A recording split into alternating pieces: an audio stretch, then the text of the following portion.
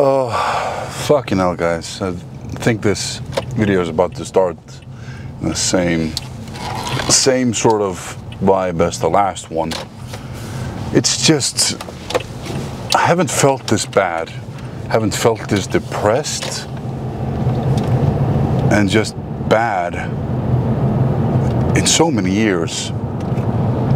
It's just so many things going on at once and just bad times right now, to be honest. I'm feeling really, really bad about many things. I feel like my head's in a very, very low spot right now. I'm just going now to training back, hoping to feel a bit better. But yeah, it's a culmination of many things. I guess I'm just trying to be transparent with it here because I think we all probably go through this at some points. At some points during our lives where just everything feels like it's not working. Yeah. I don't want to go through all of the things that aren't, like, because there's so many, and some more private and, well, professional or something, you know, than others. But yeah, guess I could talk about strongman. Do you guys watch here? Do you follow strongman at all, or do you just watch my channel? I would think that most people, like most of my subscribers, watch, you know, strongman in general, the comps that are going on. Like this coming weekend, they're holding the Giants Live World Deadlift Championships in Las Vegas, in Nevada, USA. I'm excited for it. I'll probably watch it. I mean, I have an account with Official Strongman. And, you know, they're going for the famous 505 kilogram deadlift, you know, or that's, I think, the goal for at least three guys. Graham Hicks, who I met a few months ago. I think when I met him, it was like he was about 16 weeks out. So wow, it's been a while. Time flies. And then it's Ivan Makarov, and oh, who's the third guy again? Oh, I don't remember. Hicks, Ivan Makarov, and Rauno Heinle. Yeah. So it's going to be interesting watching that. I mean, it's just so crazy. Ever since my little injury, well, not little, but big injury that's taking more than half a year to heal. It's now, I think we're now closing in on almost 8 months. It happened in March, 7th of March, which is the 3rd month. We're getting into the 10th. We're in the 10th, getting to the 10th month. Okay, so it's almost 7 months since. It's still not healed, still feel numbness. Some days are better than others. It's just ongoing thing. But I get back to the deadlift. Do I think who do I think is the most likely? I don't know. I want Hicksy to be the one to do it. But yeah, I hope he does. I hope he gets like a lot of strength on game day and does it. Yeah. But I do wonder, because we're not, you know, the Brits, the people from England, are not used to traveling, you know, seas, I think, for competitions as much as, you know, guys from other nationalities, you know, flying over. Because Giants Live is mostly held in England, Great Britain. I don't know the differences between that, but yeah. So that's going to be interesting if that's going to be a factor. I'm not sure.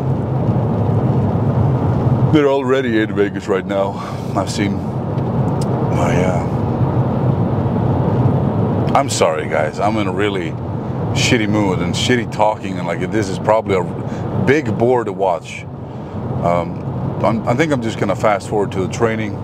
When I get to the gym, I am going to charge my battery for the camera because I forgot to charge it now.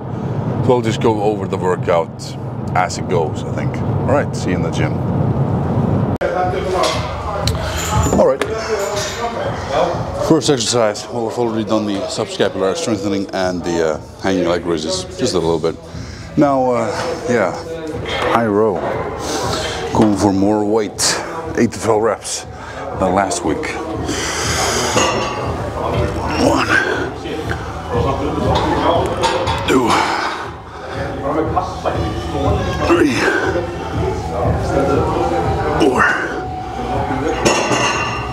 5, 6, 7, 8, 9,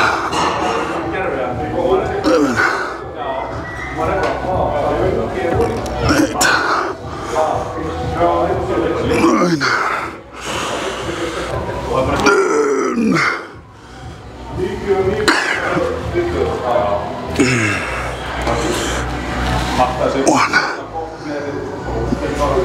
2, 3, 4, 5, 6, 7, 8, 9, 10. Good shit. Wow, so much sweat in my ass that I can barely keep it moving. That was a PB, yeah. Good shit. One more set. Okay, next up, iso row. We're doing it with more weight than last week. Of course, last week I was recovering still pretty heavily from the surgery. The last time I did this, but yeah, let's go. Same rep range, 8 to 12.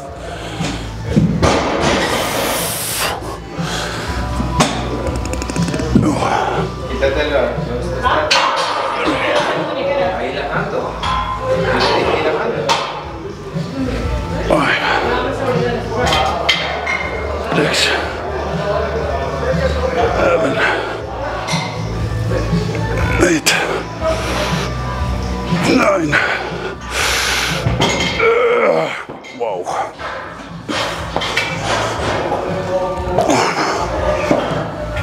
2, 3, 4, 5, 6, 7,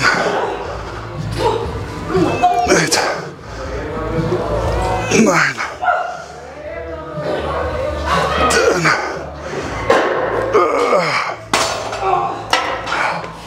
Cold beans. 10 reps. Oh, yeah, definitely feeling better. And it's sort of fun change to be wearing a flannel shirt from Caveman, by the way, during my workout. Kind of like a pump cover. Good shit. Okay, bent over dumbbell row. Got 60 pounds here on here. 12 to 20 reps.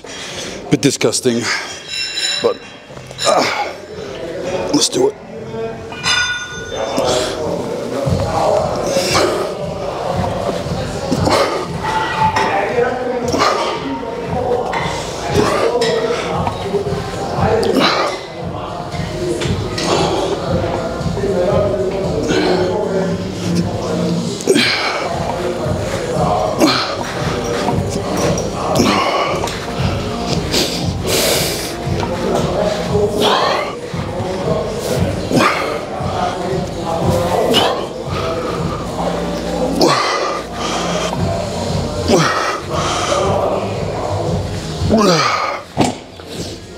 Yeah, I need to make this a bit heavier. I just remembered that last time I did this exercise, I was doing it without the incline bench, so of course there's a lot of support there.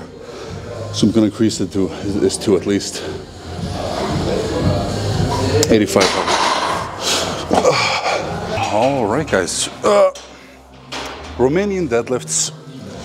I always love these because they're the closest I get to do to normal deadlifts, which I miss so much. Got on here 120 kilograms, 10 reps. All All right, let's go.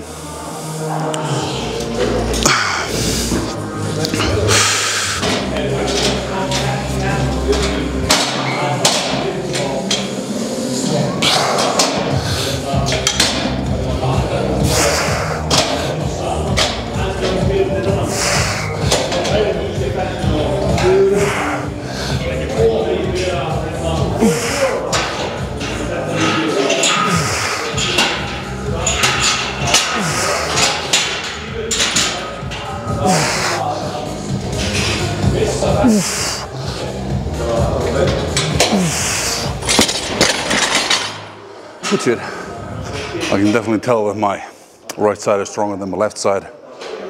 So strange with these nerves and stuff. But the numbness is getting less. Hopefully it's moving in the right direction. Okay, second set. Like I've said before, what I'm trying to focus on is you know, tearing the world apart into their separate, in the opposite directions. So it activates my glutes and hamstrings a lot more. Doing that throughout the exercise.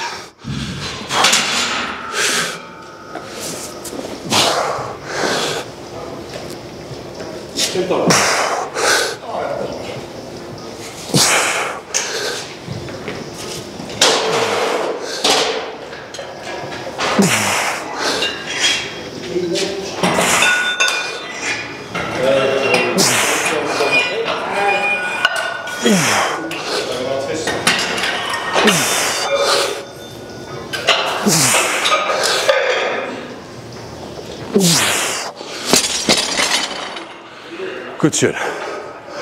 That's fun. That's a lot of fun. Preacher curls, 10 to 15 reps. Let's go.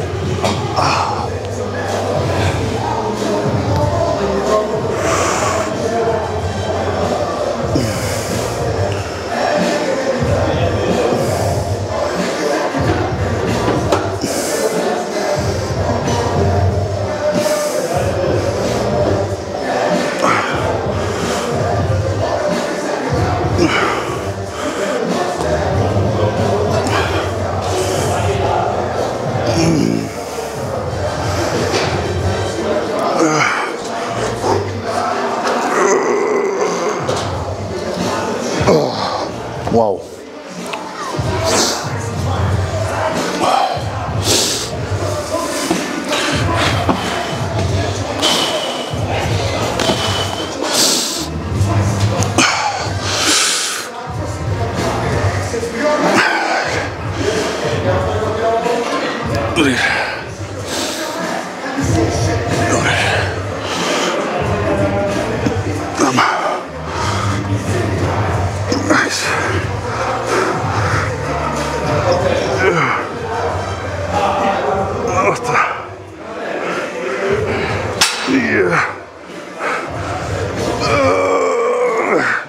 Oh, fuck. That's disgusting. Jesus. Final exercise, rope attachment, hammer curls, 10 to 15 reps. And I have to step on a wooden plank because I'm not tall enough for this.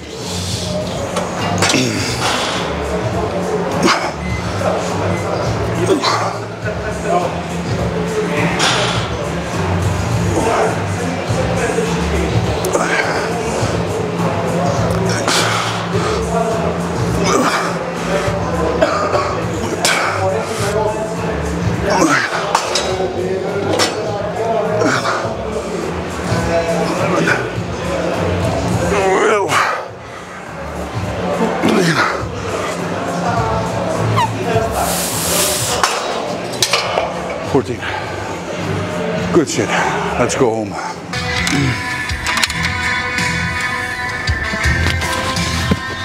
Da-da, da-da,